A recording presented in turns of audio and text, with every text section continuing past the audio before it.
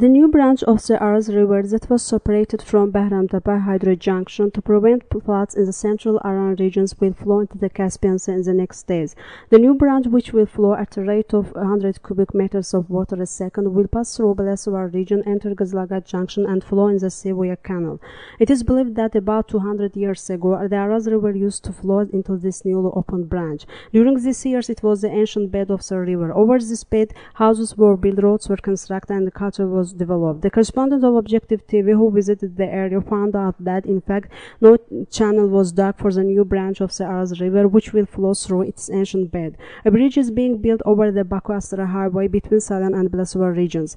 Ecologists believe that directing the branch of the river to its ancient bed without making proper calculations will cause serious complications. The river with no bed will flow into large areas and create new swamps. A big part of Gazlagat reservation will remain underwater. The failure to cleanse the channel from deposit in the reservation area will complicate the issue. The correspondent of Objective TV, who wanted to observe and film the situation in the Gazlagat reservation, which is assumed to remain under the water, were not allowed to enter the area. Floods that began on May 7 covered 76,000 hectare area, 20,000 houses remain under the water, and more than 30,000 people were forced to leave their houses.